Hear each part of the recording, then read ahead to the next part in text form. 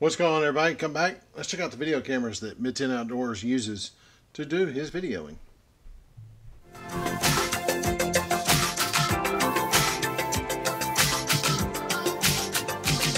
What's going on, everybody? It's Patrick, Mid-10 Outdoors. Okay, I'm going to show you some of the cameras I use for videoing, including the one you're watching right now. So, my main one when I'm hiking and camping is probably going to always be this one, because it's on this little expandable pole. All you do is twist and the pole comes out more, so it turns into a selfie stick, as you can see. I'll leave a link to all these items down below that you can purchase yourself off of Amazon if you want to. This is the X Series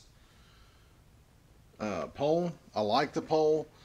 You can even tilt the camera however you want to tilt it for whatever you're wanting to do with it.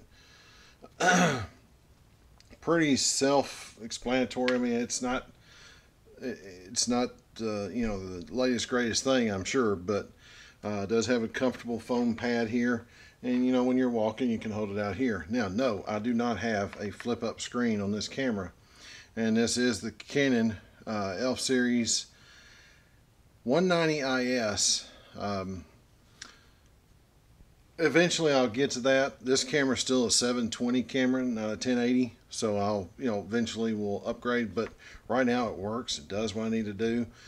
All my hiking videos, my truck videos, that kind of stuff, I'll do off of this camera because it is small, and that's what I do like, is it's small and it's a, you know, little package. A lot of the Jeep stuff you've seen has been filmed on the GoPro. This is a Hero Sessions. This is the first generation of it.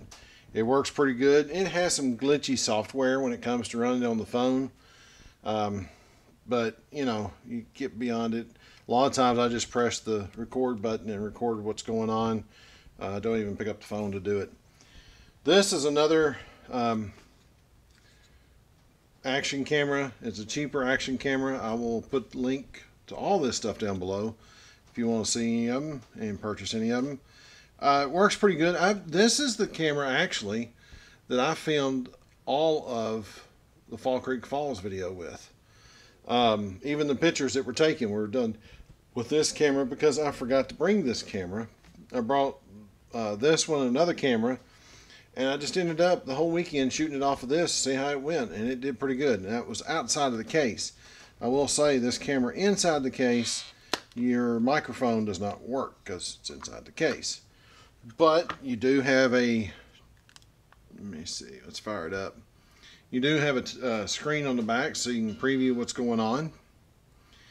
There's no video card in it right now because it's actually in this next camera coming up. I need to buy another small video card. But anyway, it's a good little camera. I mean, if you'll watch the footage from Fall Creek Falls, it was all shot on this little camera. Audio and everything come off of this camera the way it is. So I didn't change anything, didn't add anything, do anything different with it. Just shot with it. So the next camera is a 360. Now this is another, it's not a top name brand or anything. And I haven't shot, I mean, I've been toying with it. I haven't really put up a video from it yet, but I'm working on doing that here pretty quick.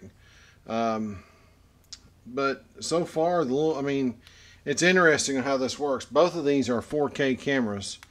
They say they are, and I will say the 4K part of it is probably not top notch. Just saying. Okay. So that's all these little cameras here. Give me just a second and I'll show you the very last camera that we use. Okay, now for the very last camera that I use for the most part when I'm filming indoors, and I'll be doing some other filming with this before long, is my Canon Vixia, was it the RF 800? Yeah. HF 800R, something like that. I'll put it down at the bottom. With this, I have the Vitar wide angle lens, as you'll see. Of course, it has the touch screen. Then on top, I have a KF Concept CM500 microphone. So this is the shotgun mic that I use on this camera. And this is what I was using on my older camera there at the end. But, you know, this is a 1080p. It does shoot pictures, but I never use this to shoot pictures. I always use the little blue Canon to shoot pictures with, which is what I'm recording the rest of this video on. So, anyway, that is my setup. This is just a generic stabilizer that I bought off of Amazon. I'll put it, I think it's already in the link below, but I'll put another link just to this. 15 bucks. I believe in, you know, trying to get by as cheaply as I can. I know it's kind of bad, but like this microphone wasn't very expensive either. So anyway, that's the equipment we use right now. I'll do a little more in depth on this Canon. I'm loving it so far. I'll take it back. The last outdoor video shot of the month of love was shot on this camera. So that was an outdoor video using that lens and the microphone. But eventually I'll get a little light. I'll get some kind of, you know, offshoot, put a light or something on it. We'll figure out something. We'll get the light and everything. We'll be taking this on some of our other adventures, but we'll also be taking that because it shoots good video, I think. It's pretty neat. A lot of my other pictures are taken on this camera that I upload to Instagram, use on the web page. Because it is a Wi-Fi camera, I can instantaneously dump it over to the iPhone, boom, and upload it right then and there.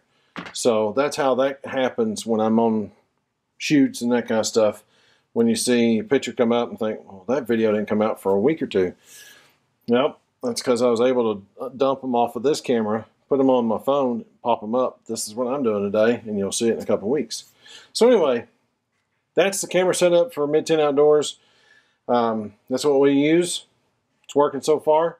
The most not budget camera we've got so far is that right there, but I won this, and somebody, some mysterious person, don't know who sent it, sent me the lenses. This is actually the telephoto lens that will go on this camera, and then I can take the big lens off if I don't want to lug it around. And I have these filters that I can actually screw on this camera and does all the lighting for me. And hang on, it's in this one. I have a butterfly that will go in the front of this. So we'll do some shooting without the big wide lens one day, and we'll see how it works. We'll take it to its limits. All right, guys, this is Patrick, Mid 10 Outdoors. Be prepared.